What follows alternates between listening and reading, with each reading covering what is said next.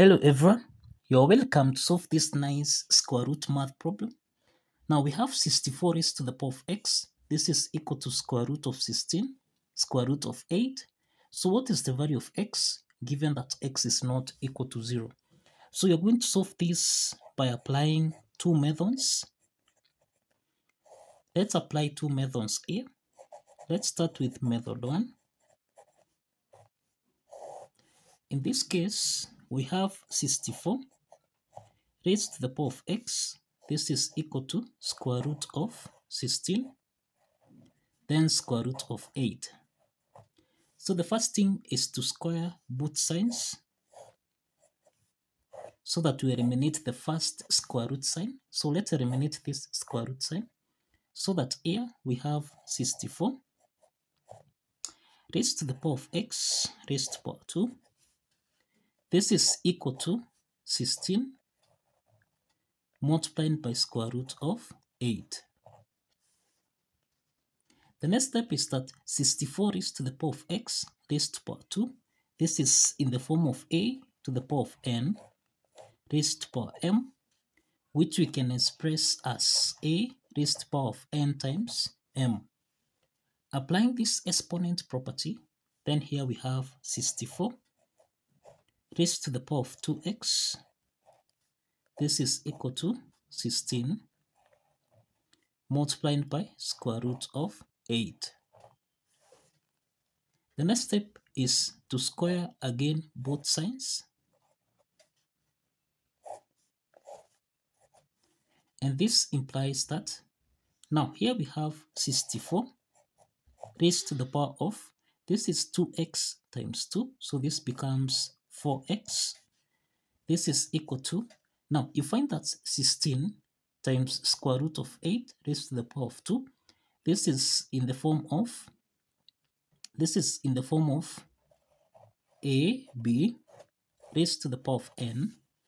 This now 16 times square root of 8 raised to the power of 2.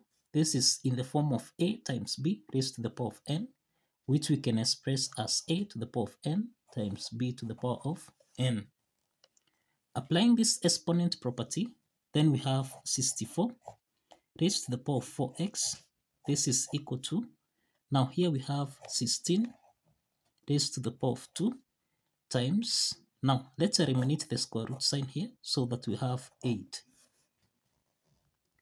We can express 64. This is the same thing as 2 to the power of 6. And we can express 16. This is the same thing as 2 to the power of 4. And here we have 8. This is the same thing as 2 to the power of 3.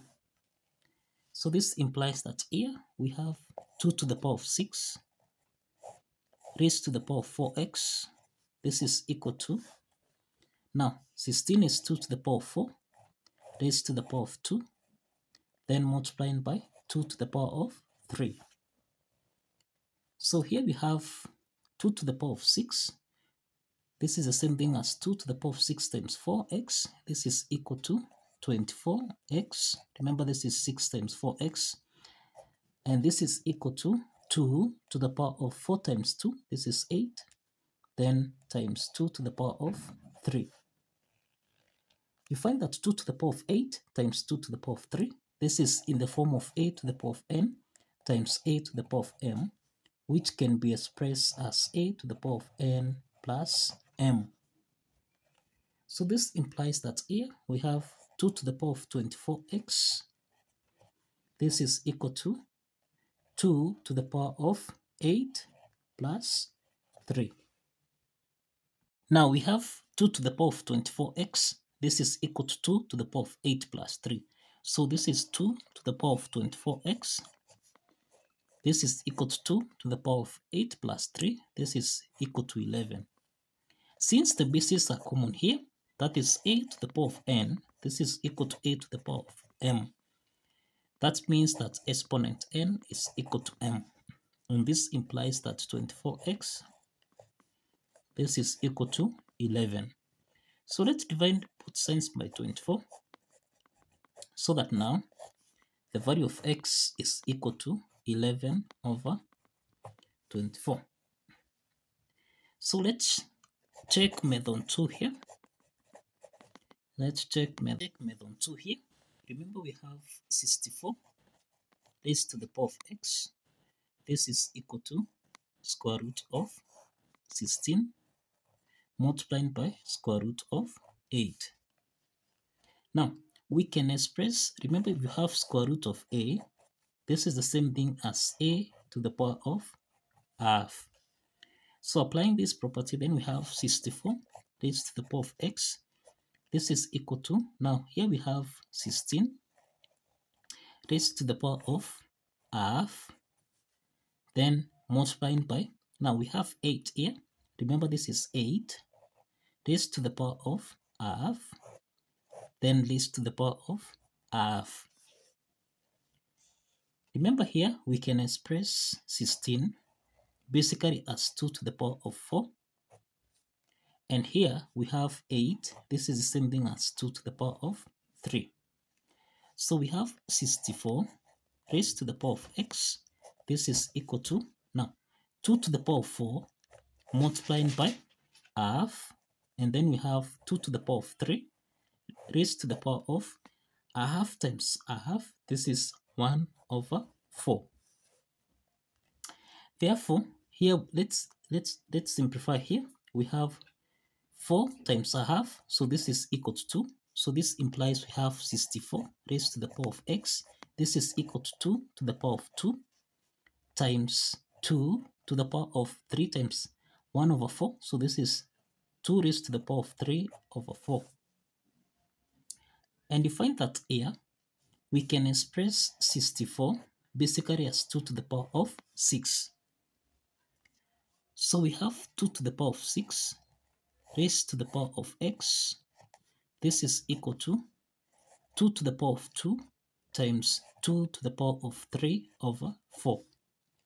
2 to the power of 2 times 2 to the power of 3 over 4. This is in the form of a to the power of n times a to the power of m, which we can express as a to the power of n plus m. Applying this exponent property, then here we have 2 to the power of 6 raised to the power of x. This is equal to 2 to the power of 2. This is 2 plus 3 over 4. Remember, 2 is a whole number, so this is over 1. So we have 2 to the power of 6 raised to the power of x.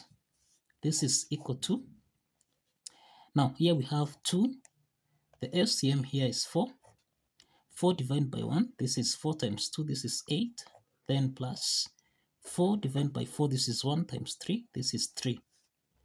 And then now, here we have 2 to the power of 6 raised to the power of x. This is equal to 2 raised to the power of 8 plus 3. This is 11 over 4.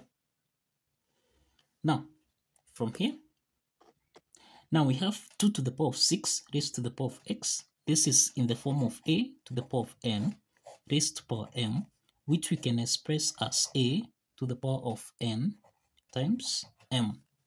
Applying this exponent property, then we have 2 to the power of 6 times x. This is 6x.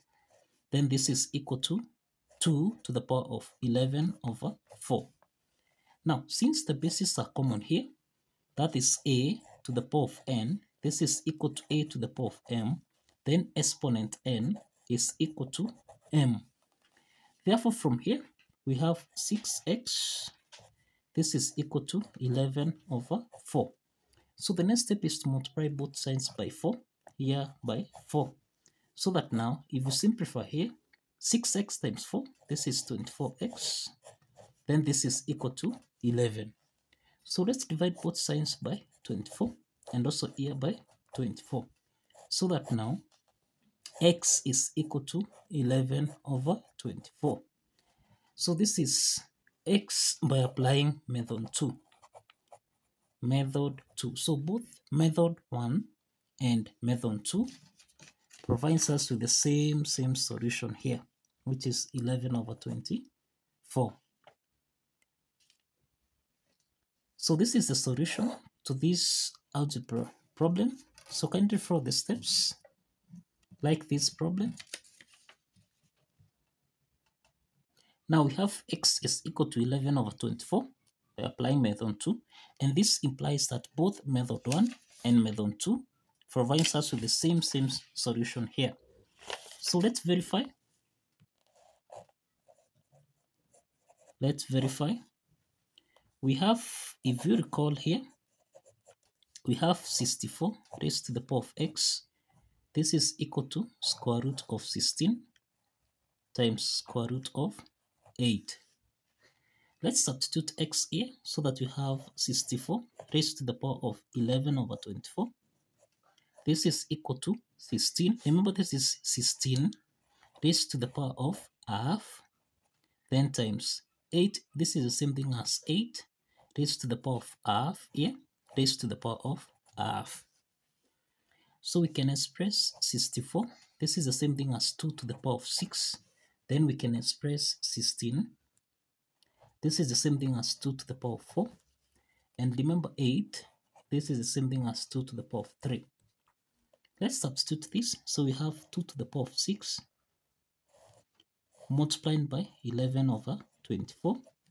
This is equal to 2 to the power of 4 multiplied by half, then times 2 to the power of 3 multiplied by, now here we have a half times a half. This is 1 over 4. So here we have, let's simplify here. Now 24 divided by 6, this is the same thing as 4. So we have 2 raised to the power of 11 over 4.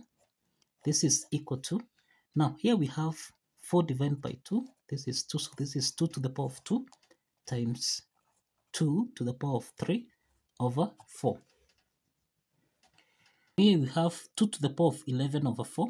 This is equal to 2 to the power of 2 times 2 to the power of 3 over 4. Now this part here, this is in the form of a to the power of n times a to the power of m, which we can express as a to the power of n plus m.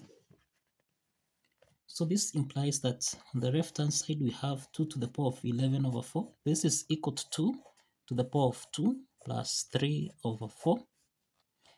And we find that 2 is a whole number, so this is over 1. So here we have 2 to the power of 11 over 4. This is equal to 2. The LCM here is 4.